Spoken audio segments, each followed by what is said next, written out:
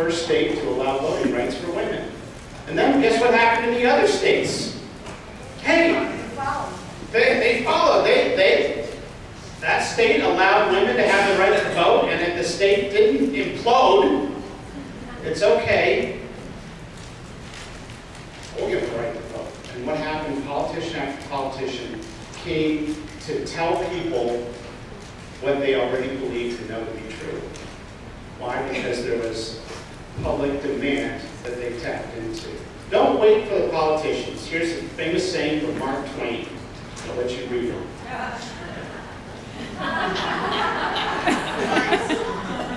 Famous quote from Mark Twain. If we rely on these people to fix health care, they're going to miss it. Why? Because they are fundamentally disconnected from the front lines of American medicine. They're fundamentally disconnected. What is the underlying problem in health care? When somebody says, I heard about Obamacare repeal, Obamacare replaced, what's your thought? What's your opinion? You know what I tell them? We need to stop talking about different ways to pay for the broken healthcare system and start talking about ways to fix the broken healthcare system. There isn't a best way to pay for healthcare. I'm sure of that. But you know what? The underlying problem that's not on anyone's radar is variation. Variation. The variation I saw as a student, the variation I saw in the endoscopy suite, guess how much money that cost when that guy had surgery for the polyp removal? Who paid for it? Who paid for that operation? Colon resection, about $25,000. Who paid for that? All of you did. All your patients did. Patients come in and they say, I'm supposed to have a CAT scan. I don't know if I can afford it. How much does it cost? We've never had those questions before.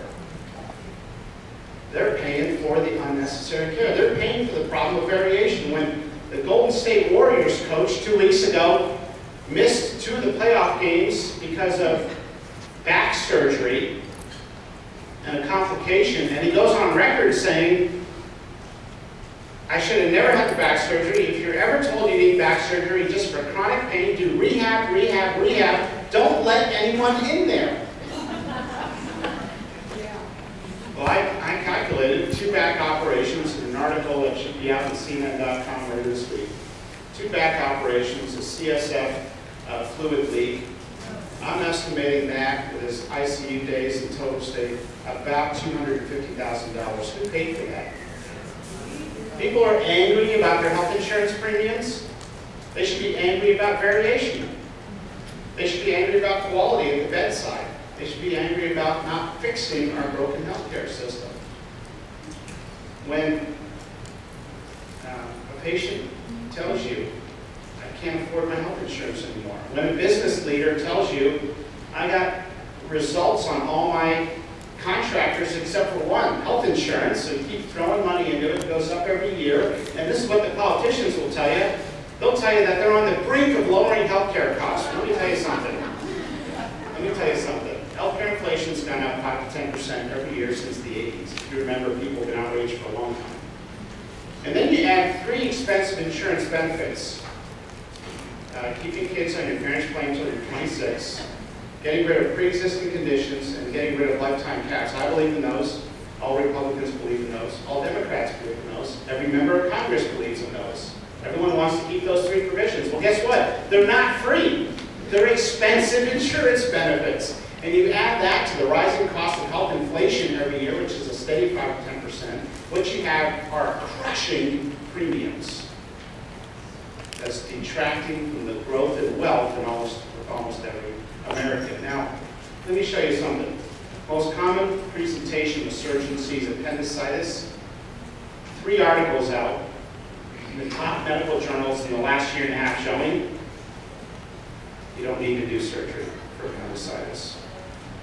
Antibiotics cures 80% of non-perforated appendicitis.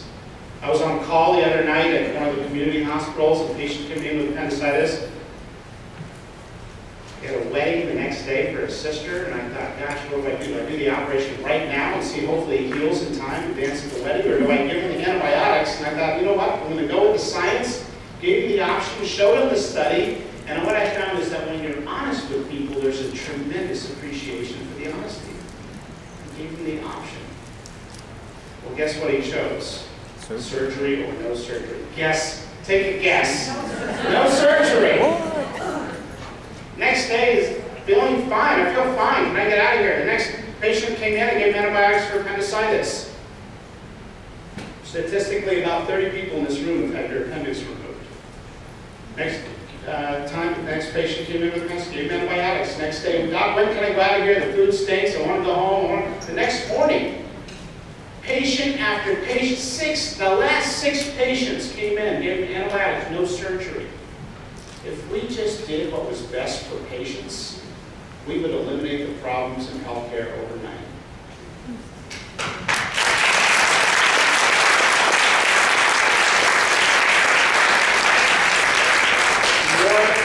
More information is coming out that we have been overdoing it. You name it. Diverticulitis, papillary thyroid cancer. Study after study is rolling out over the last 2 years. This one in the top medical journal about knee replacement, showing that physical therapy and good care at the bedside with NSAIDs is more effective than total knee replacement for moderate to severe osteoarthritis, New England Journal of Medicine. Science can save healthcare if we just listen to the people administering it. Anyone had their tooth drilled?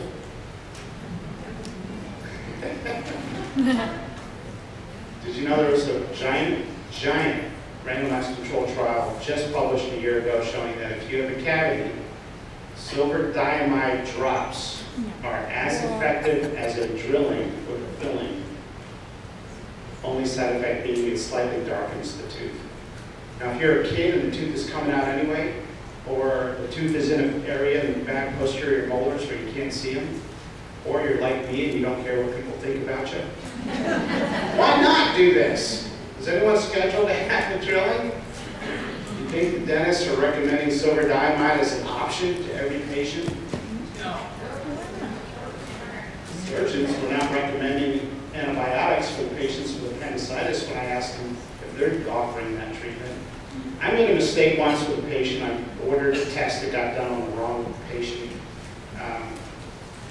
Probably my mistake in my haste and busyness the day. I don't know what went wrong, but I found out about it and I thought, oh my gosh, who was this done on? And they told me the name. I raced up there and I thought, gosh, this guy doesn't like me. He's already a little frustrated. And I went up there and I thought, man, he's going to sue me. I walked into the room, opened the door, and I said, look, sir, you had a test you didn't need. I'm sorry. I take responsibility. It was my fault.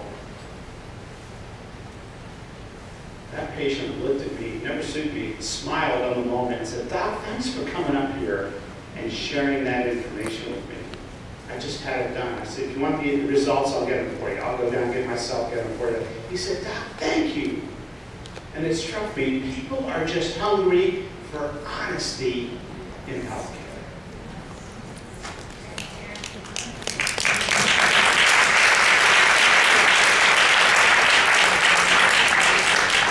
The human condition has a tremendous propensity to forgive. They're understandable and reasonable people. That patient never sued me. In fact, we're Facebook friends today. People are hungry for honesty. One hospital has a 40% C-section rate, the other hospital has a 15% C-section rate. You call me in as a consultant, I go in there, the hospital with a 40% C-section rate says what? My patients are sicker, we have high risk. Oh yeah. Urban, inner city, Johns Hopkins Hospital has a 20% C-section. How do you, more sicker than that population? And by the way, the C-section rate on Fridays is 80%. All of a sudden, the excuses stopped. Who pays for these C-sections? The American people. You do. I do. They said you have a note saying your health insurance premiums are going up by 15%. We find out the CEO of the health insurance company gets a $20 million bonus. It's unconscionable. Why we need to regain control of the healthcare system. People delivering healthcare need to regain control. The most dangerous procedure in an emergency room today is no longer the placement of a central line. It's a patient handoff think the politicians are aware of that problem? We need to focus not just on the technical skills, but on the non-technical skills of delivering great care. There's a famous quote from Teddy Roosevelt describing the members of Congress. I'll let you read it.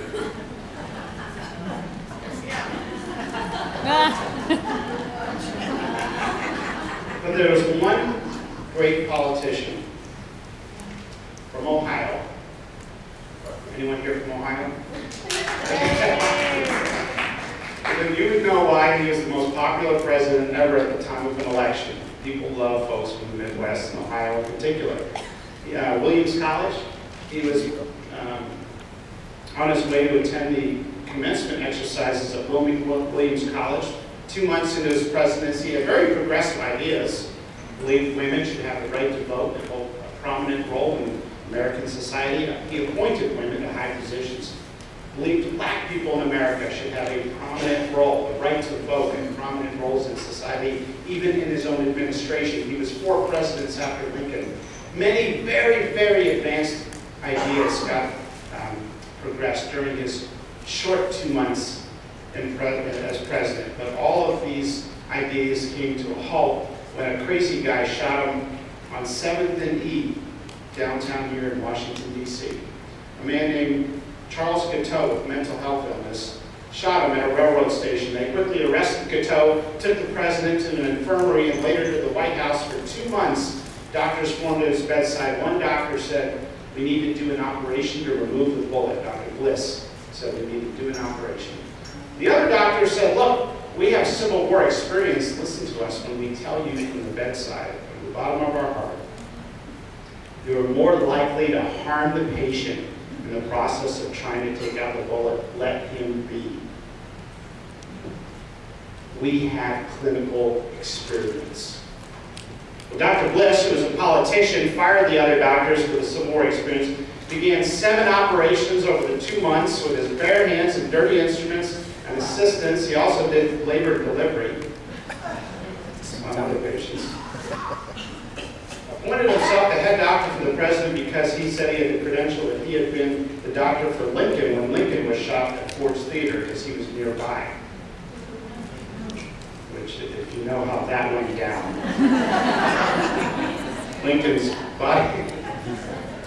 bodyguard was a known alcoholic, hung out in a pub across from Ford's Theater. Actually, you can go there today. It's not a bad pub. It's still there. Garfield, poor guy, was told he needed to be NPO except for oatmeal, the one food he went on record saying he ate it before he was shot. The doctors did all these crazy things, enemas, operations. The president died of a psoas muscle abscess nowhere near the bullet.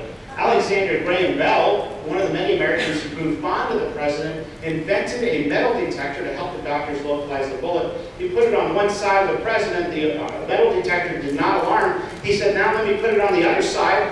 And the doctor said, "No, we're done. We know it's on that side." Turns out the bullet traversed the other side. The president died of too much medical care. The president died of a lack of clinical wisdom. The president died, I would submit to you, from a lack of humility. Same reason the patient I watched as an intern got an open colectomy operation instead of a polypectomy in the endoscopy suite. Why did that patient get that? A lack of humility by the doctor taking care of the patient. I would submit to you the president died of variation. The costly endemic cancer that plagues our very tremendous healthcare system. Dr. Bliss submitted a bill for $500,000 to the government for services. The government, frustrated, didn't know what to do, so they offered him $6,000. Probably an early sign of Medicare. The doc was insulted. The doc was insulted at the $6,000 counter offer, refused to take the money, and went on to trash the government. The assassin, by the way, with mental illness, said on his witness stand, I only shot the president. The doctor was the one that killed him."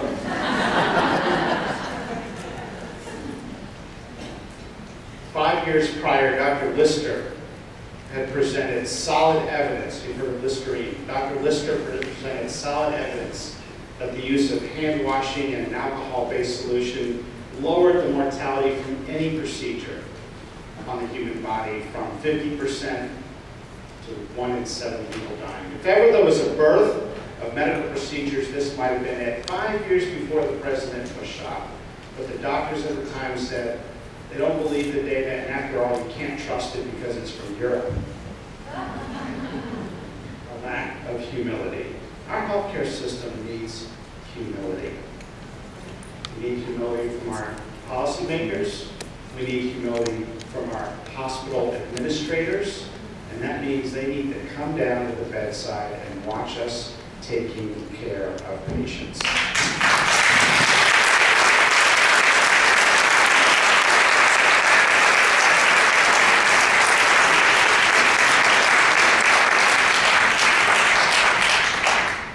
Part of our battle is with policymakers, part of it's with our own large organizations.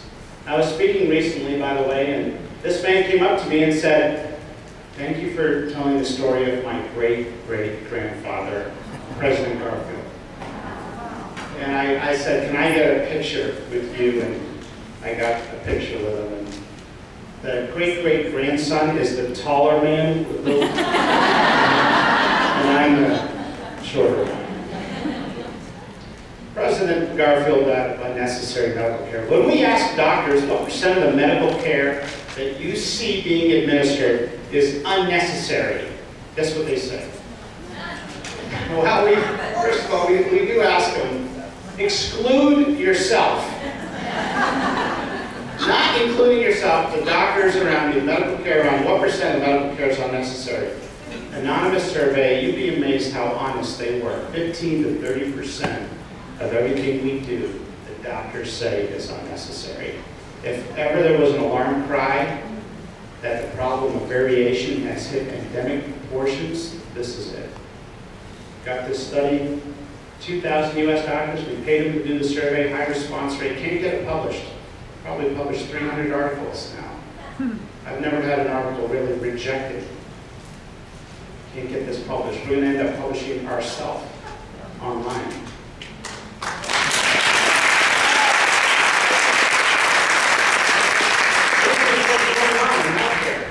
Now, why are the doctors doing too much? They tell us. Burnout, consumerist culture, patient demand. But burnout's a big one. Malpractice, that was one of the responses we got. But burnout is a big problem. Study after study shows that about a third of us are burnout. You look at your friends, colleagues, about a third of them have some sign of burnout. Why? We cannot be stretched so thin, and they cannot push us to the limits of our altruism to take care of people without any underlying support.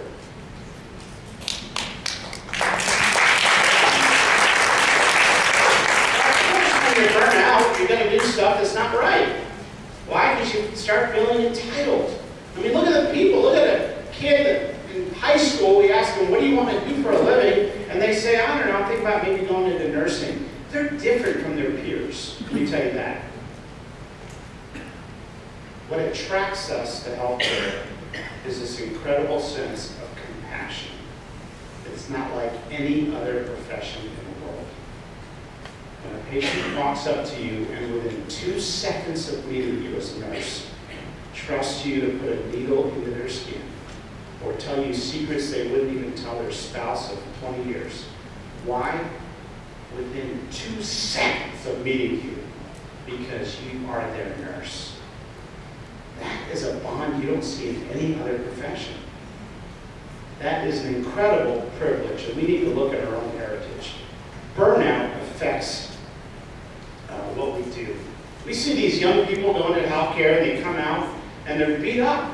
They've been taught this new language, and epistaxis, and you have to take Latin, and all of this nonsense. And we miss the big picture. We miss the big picture. Let me talk to you a little bit about the big picture, okay? First of all, I'm not sure it's all burnout. We've come up with 5 human behaviors that we think affect human decision-making. Now, this is a separate sort of side study. not yet published, but I wrote about it in Unaccountable. At age 2, people just want to not pee their pants. At age 10, people just want to make friends. At age 20, people want to be romantic.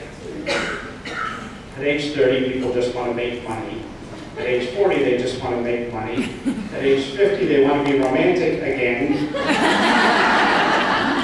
At age 70, they just want to make friends again. And by age 90, they just want to not pee their pants.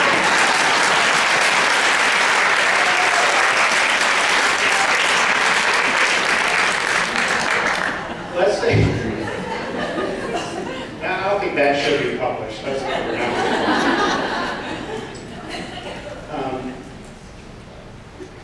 Let's look at the big picture. We spend so much time learning about MEN1 and these absurd, ridiculous things that we have to commit to memory, even though they have these things called computers nowadays. You can look up things, but we insist and beat on our youngest to memorize things that don't matter. I believe nurses and doctors are not lazy people. We just don't want to spend our time on things that don't matter. Yeah. What does matter? Well, I'll tell you what got 0 time in the 15 years I spent to become a pancreas and transplant surgeon. Didn't get 1 hour on this topic. Most of our public health crises are man-made. How about this one? More people died last year of prescription drug abuse than from street drugs. Think we have a drug problem in the United States? Well, look at this problem. This is not a naturally occurring virus. This is a manufactured byproduct of bringing people up in healthcare and not looking at the big picture. We flooded the market with narcotics. I remember as an intern at Georgetown, they told me, no, don't write for 30 of Percocet, give them 90. Why? Because that way they won't call you. You never get called saying I ran out of pain meds. Well, we created this mass flooding of the market. 60% of Baltimore City is addicted to either prescription drugs or street drugs. More addiction to prescription drugs than street drugs. I have patients that get heroin because it's cheaper than their co-pays for Percocet. This is not malaria or polio. This is a man-made problem. How about this man-made problem? Avoid fat. Where did we get that from? Eat a low-fat diet. I mean, that was a crazy story. After President Eisenhower, who actually played golf about 5 minutes from here, very frequently, said he had a heart attack, and the American Heart Association was asked, well, what is this, and what causes heart attacks? And they didn't know. Why? Because they didn't have the humility of saying, we don't know. Instead, they said, well, look at our leading theories, and this guy on our committee, and our board member, and this one guy that's promoted it, and the AHA said it's fat. Well, guess what? He's wrong. It's not fat. If anything, carbohydrates drive the inflammation that leads to heart disease. Now, we moved the entire food industry to low fat, and guess what? If you have no fat in something, you ever wonder how a muffin can be low fat and still taste good? They pound it with carbohydrates. And it turns out that carbohydrates are extremely addictive. We were all raised on them, addicted to them. Try going without carbohydrates for 6 weeks or 3 months, also known as the Atkins diet. The craving is so great that you can't resist the urge. It's intense. I tried it just to experiment, and at 3.5 weeks I pulled into some gas station, and they said, is that going to be all? And I had a $20 bill, and it's like $10 for the gas. And I froze, and I had this weird feeling in me. And in 2 seconds, like, put these gummy bears and Twix bars and all this stuff, and paid and exchanged the money and ate it, and it all happened so fast. 2 seconds.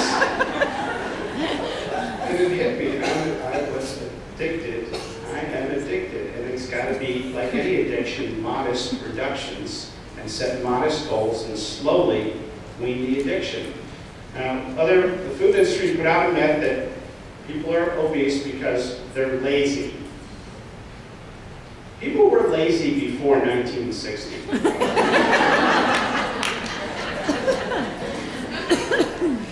But something happened with the AHA low-fat recommendation that perfectly parallels the obesity curves in the United States. When we went to low-fat, the portion of low-fat foods in the market corresponded with the amount of carbohydrates, and obesity grew. And we look at these kids with diseases we've never seen before. Type 2 diabetes at age 4 years old. Is that because the kid is lazy? No. It's because of the food that we, as a healthcare profession, told people they should eat. I'm a pancreas surgeon. I can tell you that when you eat carbohydrates, your insulin levels spike. When you eat low carb and complex carbohydrates, naturally occurring sugars like things found in fiber and fruits, you have a normal basal, slow change in your insulin level with the red curve. The body was never meant to be pounded. The pancreas was never meant to be pounded with carbohydrates like we've told people for the last 50 years to eat. How about this problem, the man-made problem of people dying not from the disease or illness that brings them to care, but from the care that they receive. Now, I've tried hard to change the lexicon in healthcare, and I've taken some heat for it. But like I said, I don't care. They can have me. But the patients don't care about a 2% risk of an asymptomatic leak after surgery. What they care about is when can I mow the lawn again. The patients don't care about a readmission rate that's 3% higher at one center than the other. They care about when can I hold my granddaughter again. That's what matters to patients. And if we put the patients at the center, you will see a whole rebranding of healthcare in a way we've never talked about it before. Can we call things what they are? Instead of a cost to charge ratio that we talked about in academic health policy, can we talk about price gouging for patients? Markup?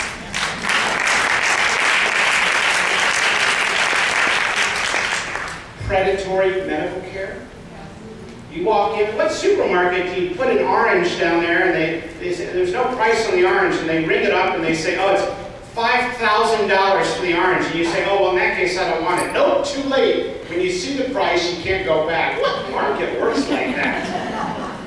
Only healthcare. Only healthcare. Why? Because a lot of stakeholders are making a lot of money off the system. We need to put the patients at the center, not the businesses at the center. Number one cause of death in the United States, heart disease. Number two, cancer. How did we get these numbers? These are our country's national health statistics put out by the CDC every year. CDC gets their statistics from the states that collect death certificates. I can tell you when you fill out a death certificate and ask you what was the primary and immediate cause of death, sometimes you just use your best judgment. Now, what if somebody dies because of a communication breakdown? What if someone dies because of a lack of humility by the person taking care of them? What if the person dies because the nurse ratio was so ridiculous they couldn't get the attention that they deserved? What do you put on the death certificate? So somebody goes into cardiac arrest, you do CPR, you call a code, fill out the death certificate. What do you write? Heart disease, cardiovascular arrest. It turns out that I pointed out in the article in the BMJ that we collect our national health statistics using billing codes.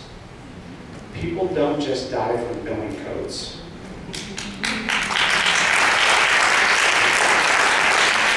When we calculate the real cause of death, it turns out if you pull all the medical literature, the number of people that die from medical mistakes is about 251,000. Where does that fall on the list? Okay? Even if you use the old number from the 1999 Institute Medicine Report, which is actually based on data from 1984, and we just said, hey, can we update the number? It's like half a century now.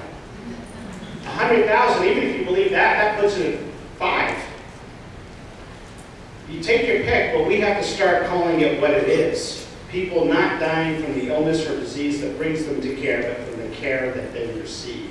I call it medical care gone wrong because that's what the patients know it as. We can call it preventable adverse events and wash ourselves clean of any responsibility, but I call it what it is, and that is medical care gone wrong.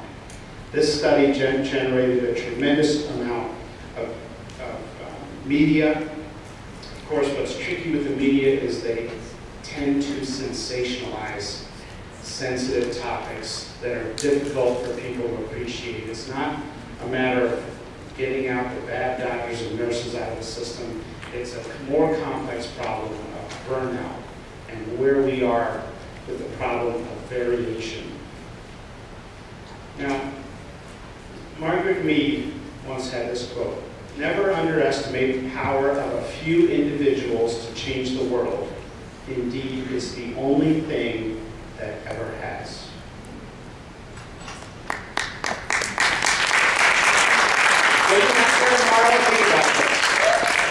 I want you to think about this tomorrow.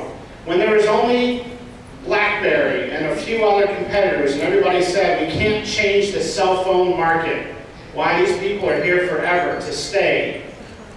Never underestimate the power of a few individuals to change the world. In fact, it's the only thing that ever happens. Our sales today, the last year was measured 231 million. That's almost the number of people in America. Okay. Do you even see BlackBerries anymore? Samsung gets like free advertising in airplanes now when you get on board. You have a Samsung get off, it could explode. I mean, Apple dominates. Why? Because of a few individuals. Because of a culture at Apple that focuses on the user, just like we need to focus on the patient. I can't tell you the amount of emails I get on things that don't matter. Okay? This is my inbox. Never mind, it says 58,479. I'm going to clean that out this weekend.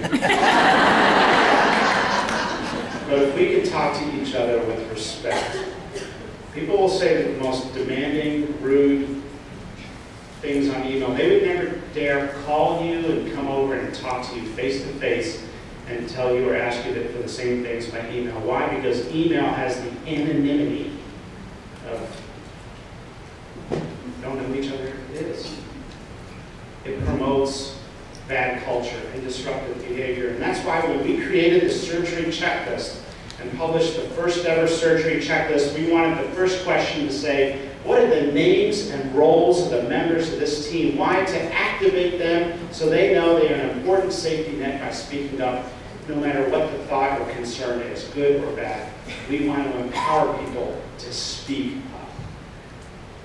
To get rid of the anonymity that limits our ability to take care of patients. That's humility. It's humility. We fought hard to keep that, and to this day, that is still the #1 item on the checklist, on every checklist in every operating room around the world. What are the names and roles of the members of the team? Sebastian Thrun, a professor at Stanford University, most popular engineering professor in the entire school, decided to do something radical.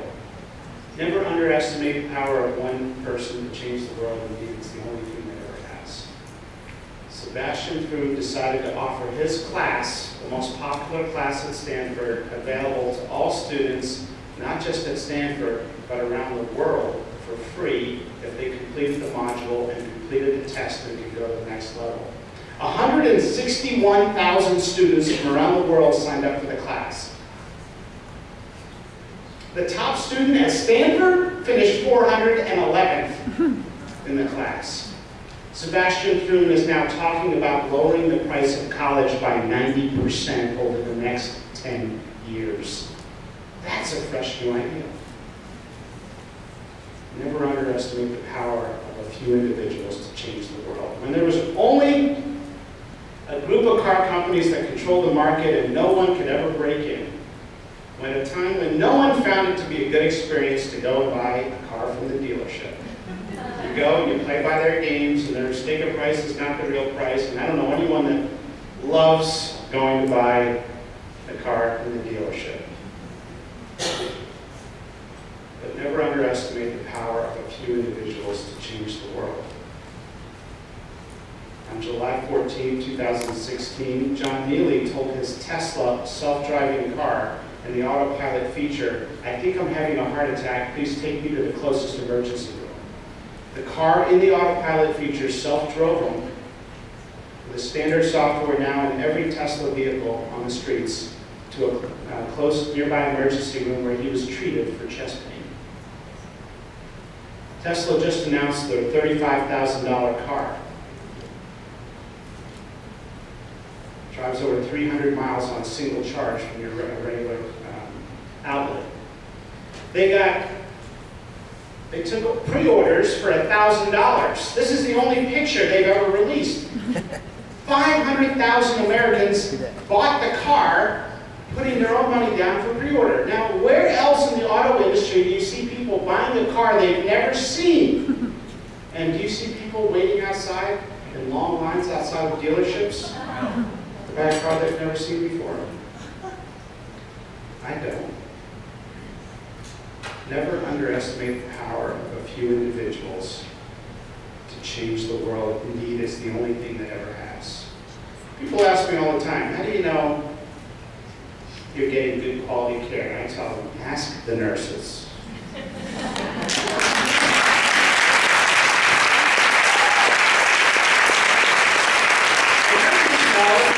The nurses know which doctors come down to see their patients when there's a problem. They know which ones have complications. They know which ones take twice as long to do the same operation. They know everything about healthcare. All we need to do is ask them. And in a network of rock star doctors and physical therapists that we've put together around the country, we've created this network. As I've become deep in the space of quality, I've decided I want to reward the doctors with humility. And I want to reward the doctors that do the right thing. They don't over-operate and do the wrong thing, like knee replacements when the patients don't need it, and appendectomy when the patients get antibiotics. I want to reward the good doctors out there. There's a lot of them. So I've decided to create my own network of doctors. People can have access to the network, employers can have access to the network, because they're disrupting healthcare right now. But guess how I pick the doctors in the network? I ask the nurses, who is the most ethical and doctor you've ever worked with. And that is the Visa Healthcare Network. Corey is running it. She's doing a tremendous job. She's from Montana. Anyone here from Montana? That's a long flight. We're doing the same thing with health systems. Let us run our measures of appropriateness, and we will tell you who does way too many things and way too infrequent things. We need to get at appropriateness in medical care. Debbie Shetty disrupted healthcare when he decided he's going to offer one set price for his cabbage procedure. Standard coronary artery bypass surgery at his hospital that he owns and runs costs $500 US. But he's in India. I don't know about going to India, but what about his outcomes? Well, his outcomes are the same as that of the Cleveland Clinic. So impressive, he got written up in the Harvard Business Review, a big article. Debbie Shetty, I co-keynoted with him at a conference, and I asked him, I said, how are you doing these procedures for $500? And he said, you know, Marty, if you just listen to people who take care of patients, they will tell you how to do it right. We can do it the way we want to do it here at my hospital. Patients heal better with fresh air and sunlight than they do with gauze and air conditioning. If you look at the whole patient and take care of their families and empower them to do some of the bedside care along with the nurses, you realize they don't need to be in the hospital as long as they do. Debbie Shetty is disrupting healthcare. The surgery center in Oklahoma City, anyone here from Oklahoma? Oklahoma City is disrupting healthcare. Why? Because they have a place where they're publishing the prices of their operations, and guess who hates this? The insurance companies are going nuts. You can't do that. Why? Because they see the writing on the wall. If this happens and goes well, and it is, Why do we need insurance? Why do we need insurance? Why do we need networks? If the employers are paying for your health care, why are they paying the third person? They can pay for the care directly, and that's what 40% of U.S. employers now are moving into, self-funded insurance. Why? Because it makes sense, it cuts out the middleman, and it cuts out the waste. Why do we have networks? Oh, you're in network. Oh, you're out of network. Oh, you got to pay more insurance. Why do we have networks? We need to get back to straight, old-fashioned bedside medical care. It's never perfect, but you know what? The United States was never perfect. When it formed, many say this painting captured not only the state of healthcare in America, but the state of the United States as a society. Crude, dark, primitive, the surgeon looking away, his head above those of his assistants at the operating table. The students in the background not even paying attention. The mother in the corner of the room looking away in horror. Why? Because no evidence was used. There was no science. There was no ether. They were doing a debridement of an osteomyelitis, incredibly painful. That's what he was capturing. Akins, the painter, was capturing the pain in American medicine and American society because of its darkness. And what many believe to be the greatest juxtaposition of American paintings in oil was his subsequent painting 14 years later, where he would define what would make American medicine great. A nurse prominent at the bedside. At the same height, at the same head level as that of the surgeon. A light shining on the entire operative team, showing the role of teamwork. Students in the background learning, showing how hospitals were now learning from their mistakes. And the patient under controlled anesthesia, showing the role of science with ether and sterile technique being implemented. Why? Because science can save American medicine if we just listen to those at the front lines of medicine. This is one of my favorite paintings, and I think the story of it is the story of American transparency and teamwork in medicine. So the next time somebody tells you, how do you think we're going to fix our healthcare system? And they get all, into all the demagogue subjects, right? Don't be careful with the media, by the way. They'll focus on what polarizes us. There's tremendous consensus in America around a lot of things the media will not talk about. What percent of Americans are against the issue of corruption? That's the number one issue. 100%. We are united. Do not let the media and the politicians polarize us over a demagogue subject. I had a patient the other day try to tip me 20 bucks, and I'm like, what's this? And he said, here, I know you're getting screwed by Obamacare right now.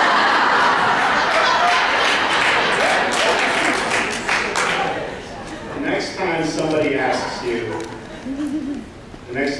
asks you, how do you think we need to fix healthcare in America? You can tell them we need to just get back to our great American heritage of teamwork in the operating room. With that, I want to say I'd love to stay in touch. If you're interested in these issues and stories, they're all described in my book, Unaccountable. These are my contact information here. I love you guys. I love what you're doing. Unfortunately, I have to run out of a meeting with Tom Price, the Secretary of Health and Human Services, at 3:30.